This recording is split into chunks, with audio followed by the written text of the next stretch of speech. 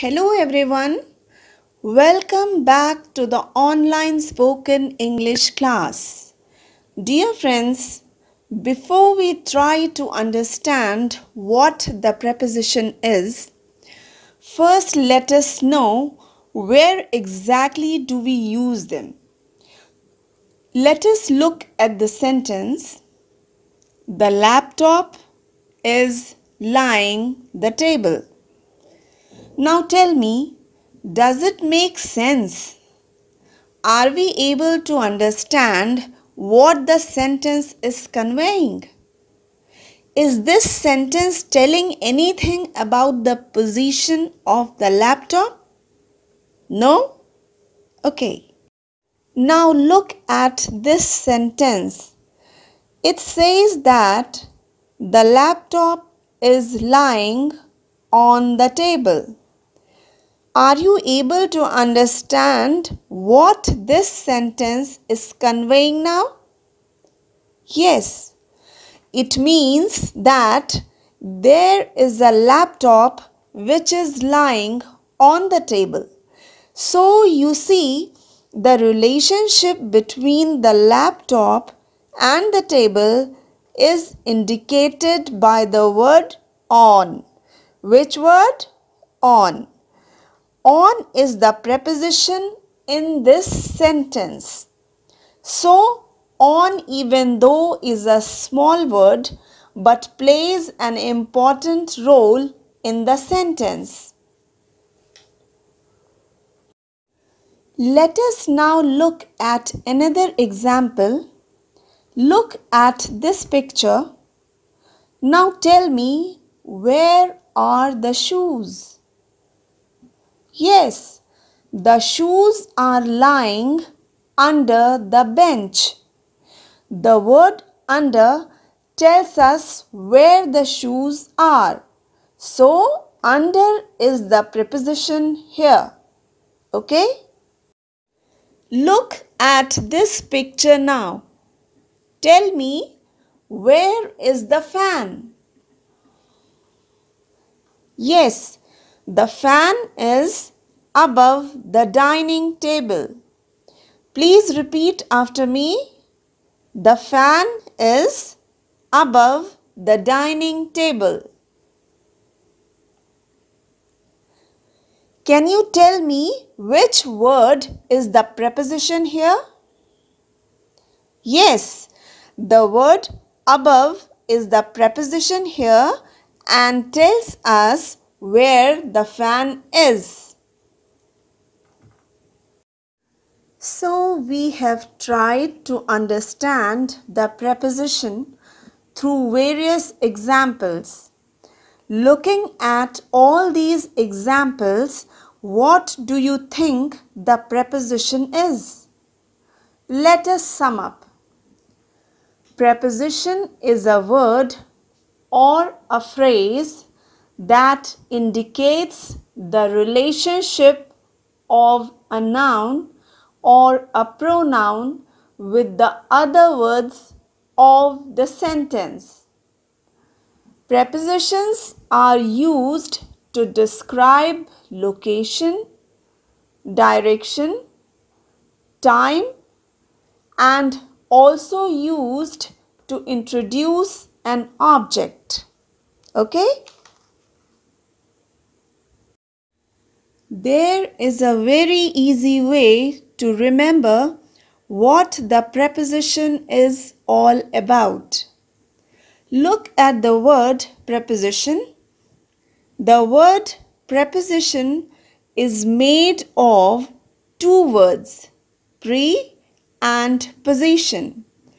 Pre means before and position means placement, and so the name preposition.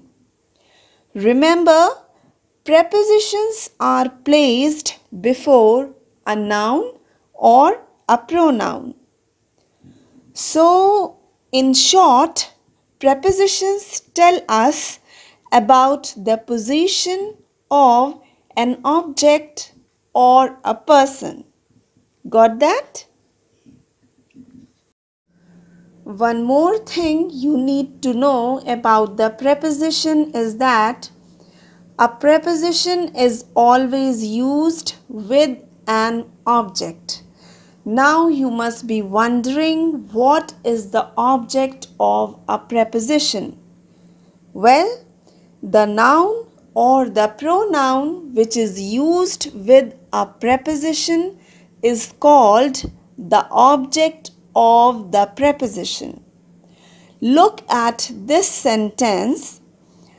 The flowers are in the vase. In this sentence, the preposition in is used with the word vase, and vase is a noun. So vase is the object of the preposition in. Got that? Let's read the following sentences and see how prepositions are used. Pay attention to the pronunciation of each word. I am reading the sentences now. Please repeat after me. The dog is lying on the sofa.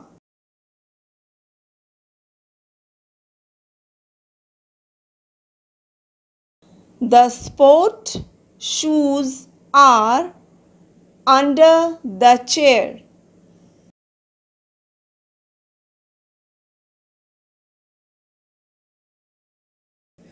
The fruits are in the fruit platter.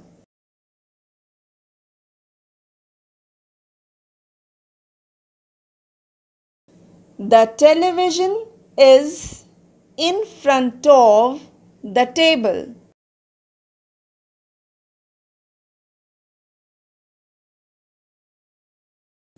The poster is on the wall.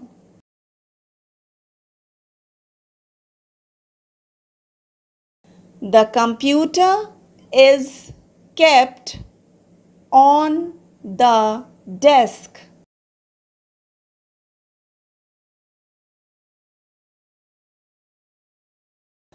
I am saying few words again. Pay attention to the pronunciation and repeat after me. Platter, platter. Shoes, shoes. Poster, poster. Computer, computer. Television, television. Please note that in the words platter, poster and computer, last letter R is silent. Got that? Let us recapitulate. Recap is short form for recapitulation, which means restating the main points. So let us see what have we learnt in this module. We learnt that pre means before and position means placement, hence the name preposition. Prepositions tell us about the position of an object or a person. In our next module, we will learn about 3 prepositions: between, behind and in front of.